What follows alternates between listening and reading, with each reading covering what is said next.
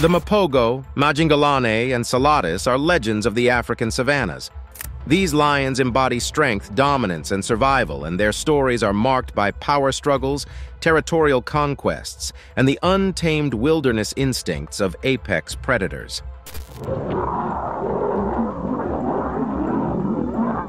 As we embark on this mesmerizing journey, we'll delve into the sagas of the most terrifying lion coalitions ever witnessed, offering a fascinating glimpse into their fierce world.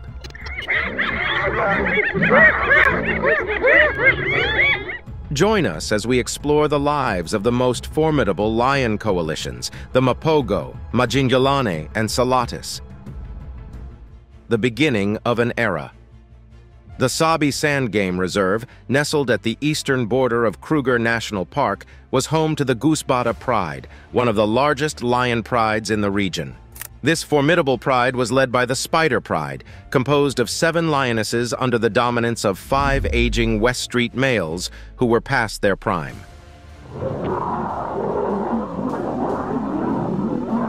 However, a significant shift occurred when a young male named Makulu, barely 2 years old, joined the Spider Pride in the early 2000s.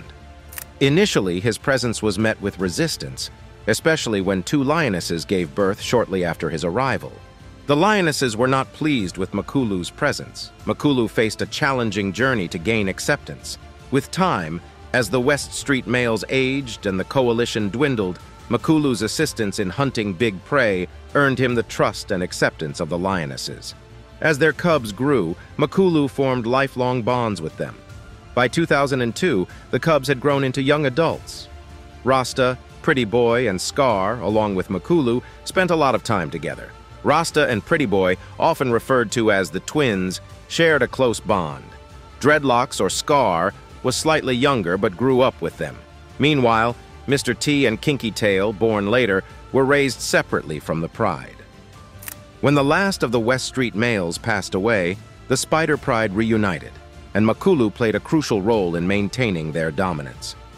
In 2006, they ventured out to conquer new territories, entering the land of Langolini, who controlled the Odawa Pride. A confrontation led to the disappearance of Langolini, signaling the rise of this new coalition. How the Mapogo coalition dominated prides. This force, the Mapogo coalition, would redefine the hierarchy of the lion world. Initially comprising 6 brothers, the alliance later expanded to 7 with the addition of a lion from an unrelated pride. Their name, Mapogo, is derived from a local word meaning vagabond or bandit, which aptly captured their fearsome and formidable nature. The Mapogo journey began in the western sector of Sabi Sand, a region renowned for its rich biodiversity. As young lions, they ventured away from their natal pride, a rite of passage commonly undertaken by young male lions. Typically, young males form coalitions either with siblings or other young lions they encounter, finding strength in numbers. However, for the Mapogo, this natural inclination to form a coalition had unprecedented consequences, primarily owing to their sheer number and unity. Their initial attempts to establish territory were marked by confrontations with resident males. Territorial disputes like this are a natural aspect of lion behavior, where power, dominance, and the right to mate with resident females are at stake. Yet what set the Mapogo apart was their brutal approach. In the world of lions, death rarely results from territorial battles, with most conflicts ending in the retreat of the weaker party. However, the Mapogo seemed to defy this norm. Their early conquests were characterized by ruthlessness, often peaking with the demise of their rivals. This unyielding approach sent shockwaves through the region, with many viewing them as the harbingers of a new, more ruthless era. The Mapogo strategy was to rapidly expand and solidify their territory with each conquest. As they did so, their domain grew, and so did their reputation. Tales of their might and ferocity spread like wildfire among both animals and the humans observing them. The coalition's strength lay not just in their numbers, but also in their unity. They operated with precision and coordination that inspired both awe and terror.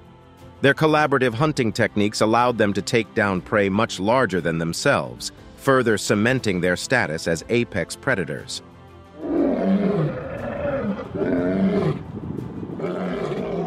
As they aged, the dynamics within the coalition evolved, and the dominance hierarchy, an intrinsic aspect of lion behavior, began to manifest more distinctly. Certain members of the coalition, like the lions named Mr. T and Kinky Tail, were often seen leading the charge in territorial conquests and hunts. These two lions, in particular, became symbols of the Mapogo legacy, with their individual strengths and personalities contributing significantly to the coalition's overall success. In just a few short years, the Mapogo had conquered a vast territory stretching from the western sectors of Sabi Sand to parts of Kruger National Park. Their rule remained unchallenged, and their reputation was unparalleled. With abundant prey and mating rights with numerous lionesses, they secured the perpetuation of their genes. The Mapogos didn't exist to just survive. They existed to dominate in the rawest form. Their intention is glaring, since lion behavior is fundamentally rooted in territory. A pride's territory determines its access to resources, prey, and potential mates. For the Mapogo, territorial acquisition was a manifestation of their unmatched dominance. With each territorial conquest, their sphere of influence expanded, resulting in a territory that became one of the largest ever recorded in the region. It stretched across vast expanses of the Sabi Sand Game Reserve and eventually extended into parts of the renowned Kruger National Park. This extensive territory was not just a symbol of their power, it also provided them with a strategic advantage. The diverse landscapes within their domain offered a variety of prey species, from agile impalas in the grasslands to formidable buffaloes in denser areas. The Mapogo enjoyed a diverse diet that significantly contributed to their health, strength, and longevity. Hunting, typically a pride's responsibility, took on a unique dynamic when the Mapogo were involved as well. While lionesses traditionally led hunts, the Mapogo often participated, leveraging their sheer strength and size. Their hunting techniques were a spectacle to behold, characterized by a combination of stealth, coordination, and brute force. They would single out and flank their prey, taking turns to chase and wear it down. These collaborative hunts, especially when targeting larger prey like buffaloes, showcased their unity and precision. More than just a quest for food, these hunts were exhibitions of power, sending a clear message to any rival prides or nomadic males that ventured too close. The impact of the Mapogo on surrounding pride was profound and, at times, devastating.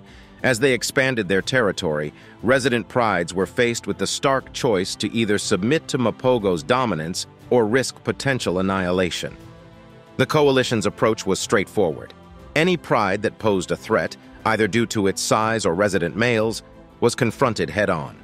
These confrontations often led to the dispersal or elimination of resident males. Lionesses from defeated pride had to align with the Mapogo or be ousted. This brutal strategy, while ensuring the Mapogo continued dominance, also facilitated their genetic legacy as they frequently sired cubs with the lionesses of subjugated pride. Yet, Mapogo's influence extended beyond dominance and expansion. During their reign, they played a crucial role in maintaining the delicate balance of the ecosystem. As apex predators, their hunting helped regulate herbivore populations, ensuring that vegetation remained in check. In the intricate web of life that unfolds in the wild, maintaining ecological balance is paramount to preserving the biodiversity of a region. Even in their ferocity, the Mapogo lions contributed to this circle of life. Alas, the sun that rises must eventually set, and such is the nature of life in the wild. The most dominant reigns ultimately faced challenges and eventual decline, and the Mapogos, despite their unparalleled power and dominance, were no exception to this natural law. Their fall was as profound and impactful as their rise, marked by a series of confrontations, internal dynamics, and the relentless march of time. The first signs of challenges to the Mapogo reign emerged in the form of new coalitions and nomadic males edging closer to their territory. As with any dominant force, their vast territory and influence made them a prime target for ambitious lions seeking to establish their own dominance. These new coalitions, having observed and learned from the strategies of the coalition, began to employ similar tactics, often grouping in larger numbers to enhance their chances of success. One such formidable challenge came from the Majingilane coalition, a group of young, robust lions determined to carve out a territory of their own. Their initial clashes with the Pride were testaments to their ambition and strength. While Mapogos had the advantage of experience and a legendary reputation, the Majingilane had the vigor of youth and a burning desire to establish their rule. Internal dynamics also played a role in the Mapogos' decline. As the years rolled on, age began to take its toll on the members of the coalition. Their once united front started showing cracks, with individual lions often wandering off on their own or in smaller groups.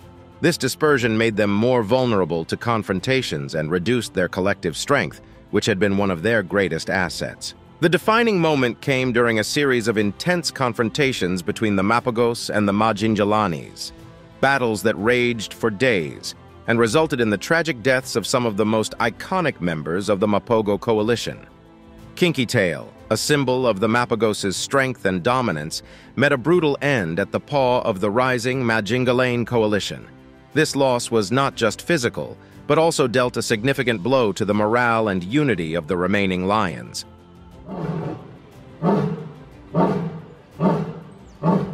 Subsequent years saw the Mapogos retreating from their once vast territories, with the remaining members seeking solace in the fringes of their former domain. The relentless pressure from emerging coalitions, combined with the effects of age and injuries sustained in numerous battles, gradually wore them down. One by one, the legends of the African savanna met their end, either due to confrontations or the natural progression of life. The Mapogo coalition, known for dominating 9 prides and siring many cubs, left an indelible mark on the history of Sabi Sand. Their story, a testament to their unique bond and fierce battles, will continue to resonate far beyond the borders of the reserve. In the wake of their reign, some of their offspring lived on, carrying the legacy forward. The sons of the Mapogos, born into the Ottawa Pride, ventured into Kruger National Park by the end of 2011, likely to establish their dominance and sire more cubs.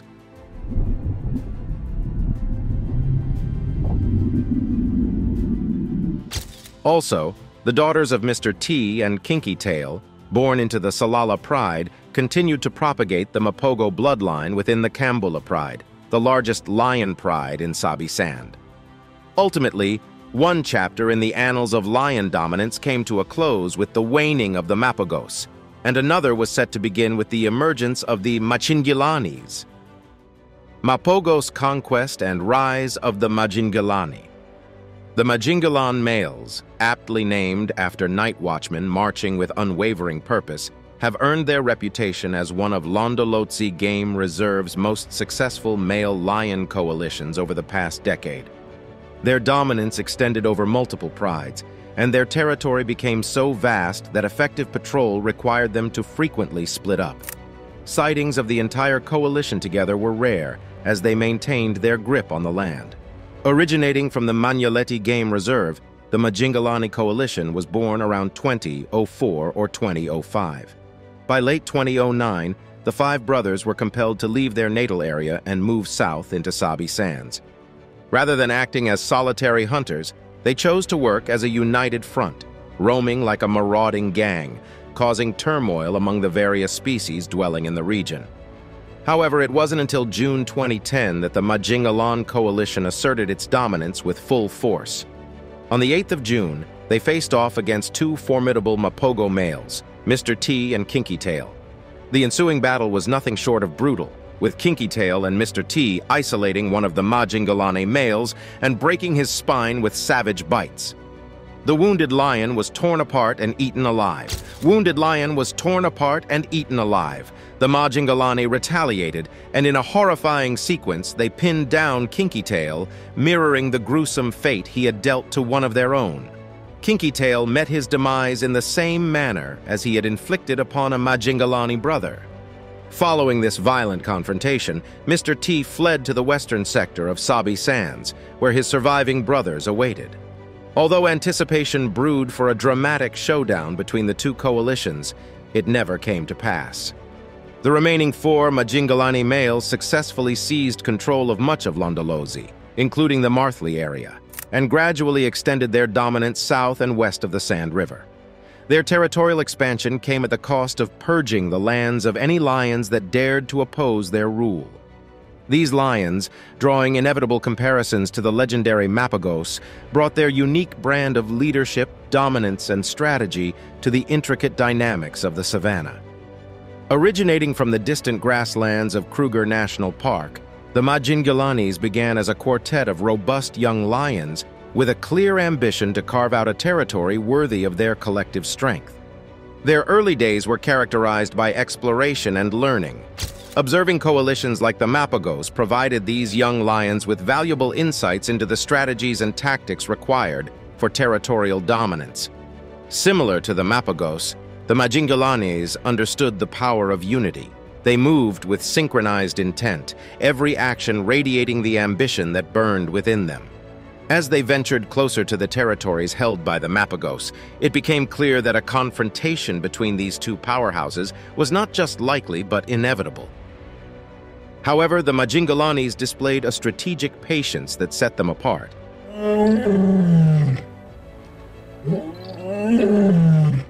Instead of immediate confrontations, they spent time gauging the strengths and weaknesses of their opponents. They observed the dispersed movements of the aging Mapogos, recognized potential cracks in their unity, and waited for opportune moments to strike. This element of patience, combined with their youthful vigor, became a cornerstone of their strategy.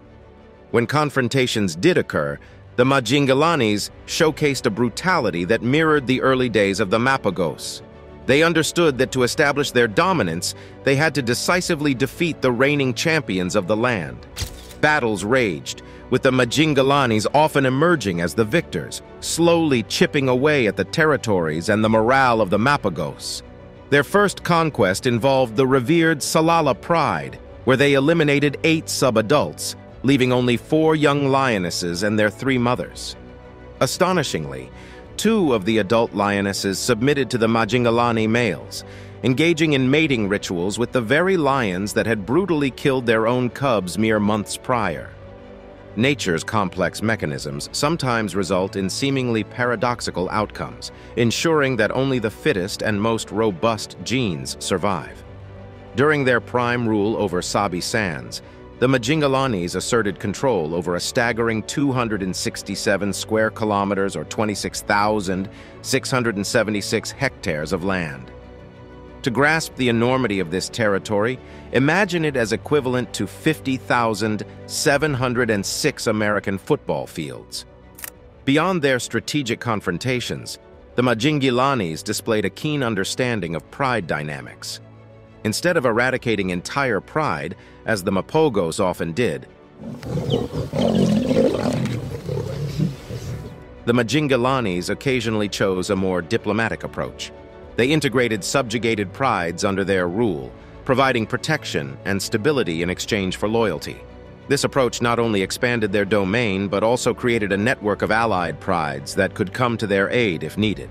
However, it's important to note that the Majingilanes didn't shy away from conflict. When challenged, they responded with a ferocity reminiscent of the Mapogos. Their confrontations were deliberate displays of power, often resulting in them reinforcing their dominance and expanding their territories.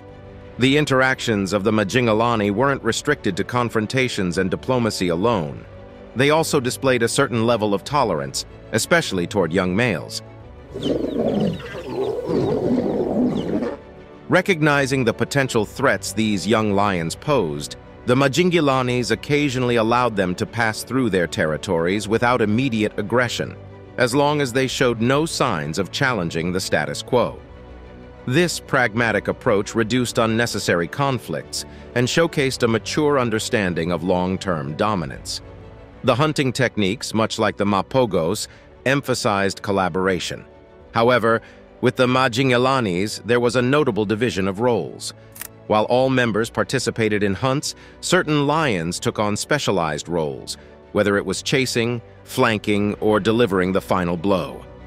This specialization showcased their adaptability and understanding of each member's strengths. Yet, for all their strategic differences, the Majingilanes couldn't escape comparisons with the Mapogos. Both coalitions showcased the power and importance of strategic dominance and the inevitable challenges of maintaining vast territories. While the Mapogos were often seen as brute forces of nature, the Majingilane added layers of strategy, patience, and occasionally diplomacy to their playbook. The territories ruled by the coalition stretched across a breathtaking expanse, encompassing parts of the Sabi Sand Game Reserve and encroaching on the edges of Kruger National Park. These lands, teeming with biodiversity, offered the coalition a buffet of prey, from nimble impalas darting across the grasslands to formidable buffalo roaming in herds.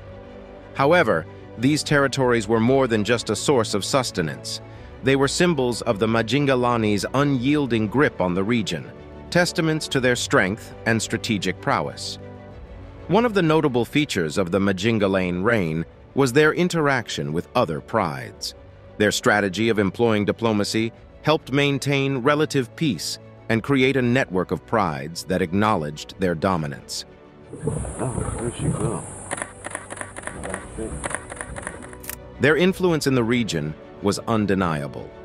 Under the reign of this pride, the territories witnessed relative stability, with fewer violent overthrows and pride takeovers. Their approach also meant that lionesses and cubs were less frequently subjected to the traumatic experiences of pride takeovers, which often resulted in cub mortality. This relative stability led to an increase in the lion population in their territories, reflecting a prosperous era under the Majingilane. Beyond the intricacies of population dynamics, the Majingilane also played a pivotal role in maintaining the ecological balance of the region. They significantly reduced the hyena population in the area, surpassing any other lion coalition in hyena kills. This phenomenon was witnessed by a guest, Rich Levin, during his visit to Londolozi, and he recounted the intense encounter.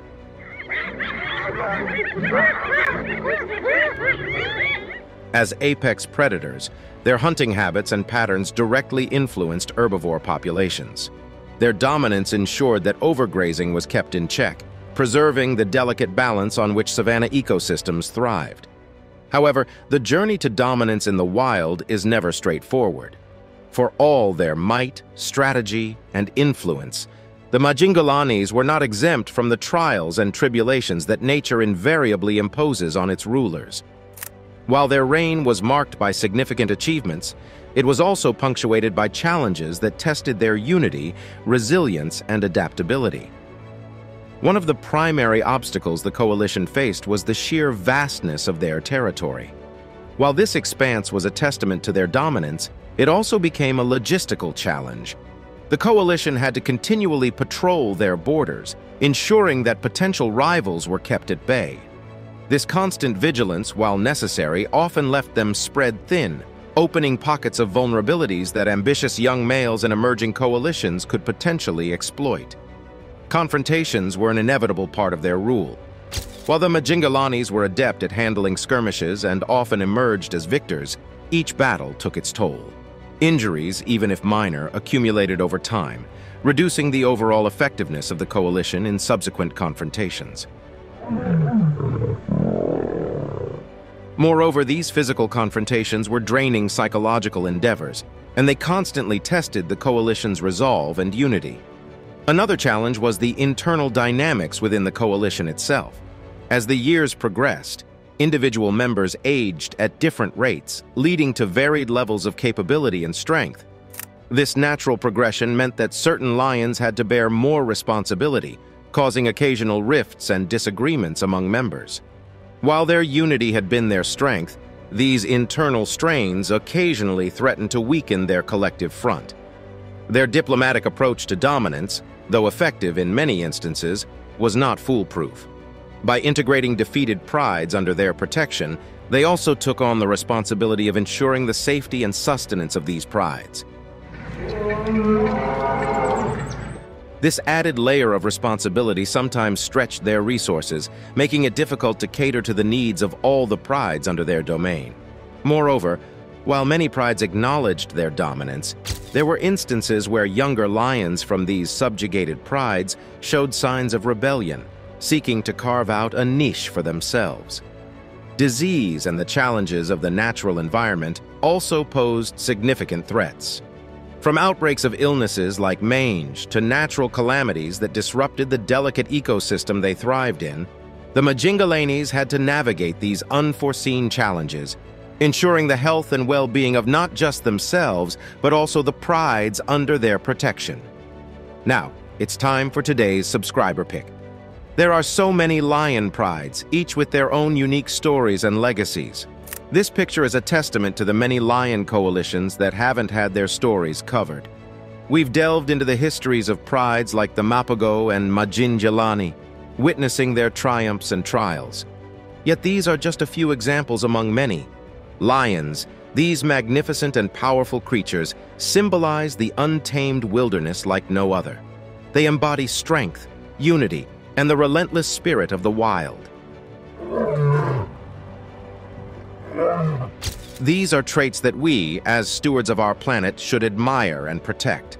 In the face of various threats, including habitat loss and human-wildlife conflict, it's crucial to ponder how we can better preserve these apex predators in the modern age. We've seen firsthand how some prides, like the Mapogo, have faced their demise, while others have risen to power. These stories teach us that lion, like all wildlife, are resilient but not invincible. So, have you ever had the privilege to witness the grandeur of these lions in their natural habitats? If you have, perhaps you've pondered how these experiences can be enhanced or made more sustainable. How do you think we can strike a balance between human development and the preservation of these animals? Let's hear from you in the comment section below. The reign of the Selatis. Every era in the wilderness introduces a set of characters that leave an indelible mark on its chronicles. Following in the paw prints of the mighty Mapogos and the strategic Majingilanes were the Selatis, a new force rising on the horizon. They brought with them a blend of vigor, ambition, and their distinct style of dominance. Hailing from the southern stretches of Kruger National Park, the Selatis were initially shadowy figures. Tales of their exploits whispered through the grasslands before they ever set foot in the territories dominated by the Majingilanes. This southern origin, distant from the heart of Majingilane territory, gave the Selatis a unique advantage. They had the opportunity to observe, learn, and cultivate their strategies without immediate threat or confrontation. The Selatis were notable not just for their raw strength, but also for their uncanny ability to move with a silent, ghost-like presence. Their stealthy approach earned them a reputation as phantoms of the savanna, making their movements unpredictable and often catching rival prides off guard. This element of surprise was a strategic advantage, allowing them to make significant territorial gains with minimal resistance. As their territory expanded and their reputation grew, tales of their unity and coordination became legendary. Much like their predecessors, the Mapogo and Majingilane, the Selatis understood the power of a united front. Each member brought a distinct set of skills, and they operated with an almost telepathic synchronization, seamlessly transitioning from hunting to defending their territory. Yet what set the Selatis apart was not just their prowess or unity, but their adaptability. The African savanna is a theater of constant change, with shifting alliances, environmental challenges, and evolving prey dynamics. The Selatis showcased the ability to read these shifts and adapt swiftly, whether it was changing hunting techniques based on available prey or recalibrating territorial strategies based on rival movements. They were always 2 steps ahead. Their interactions with other prides were marked by a mix of diplomacy and dominance. While they had no qualms about asserting their authority, they also exhibited moments of unexpected benevolence, especially towards younger lions.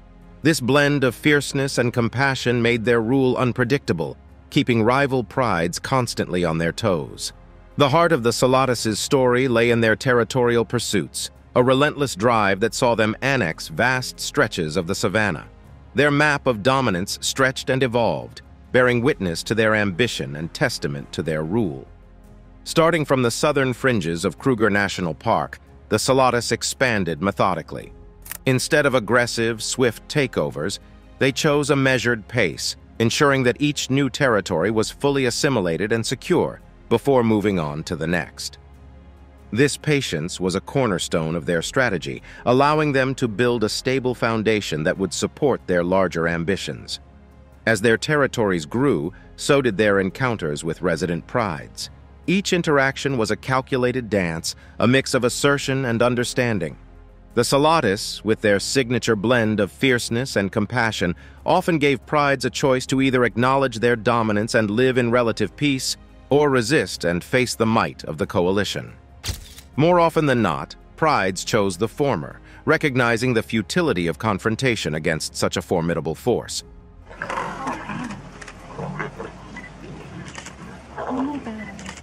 It wasn't just the promise of peace that swayed many prides to the Selatis' rule, though. It was mostly the unique style of governance they brought. The pride were more than just dominant rulers. They were stewards of the lion community.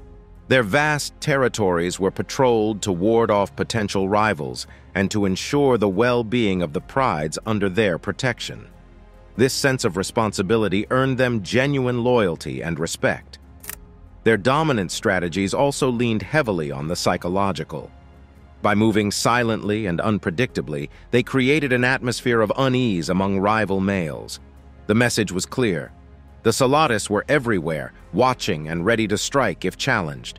This silent assertion often dissuaded potential confrontations, maintaining relative peace in their territories. However, their rule was not without conflicts. In instances where prides resisted or ambitious young males sought to challenge their authority, the Selatis responded with decisive force. Their coordinated attacks, born from their innate unity, often overwhelmed opponents, reinforcing their dominance.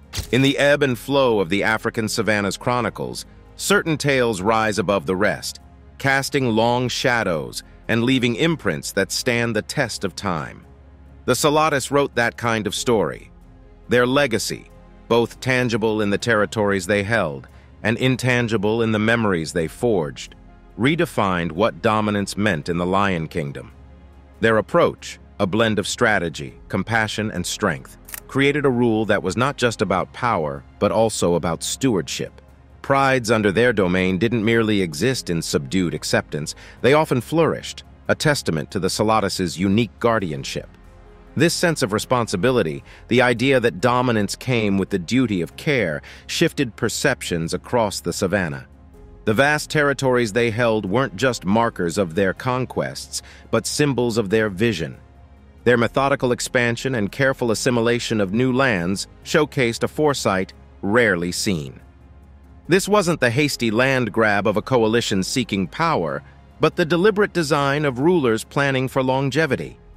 While their rule had its sunset, the stability they brought to their territories endured, influencing the dynamics of the region long after they were gone. Their psychological dominance, the art of silent assertion, became legendary. By mastering the art of unseen influence, the Selatis introduced a new playbook in the game of power, one that prized the mind as much as might.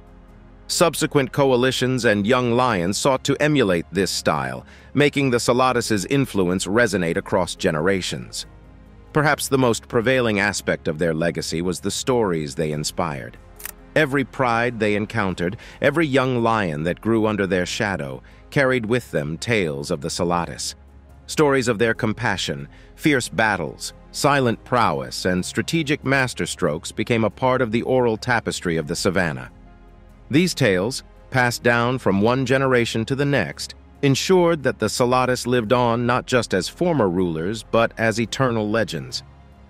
The stories of these legendary lions and the enduring impact of their battles on the untamed lands of Sabi Sand continue to keep us in awe of the wild. Thanks for watching, and we'll see you in the next one.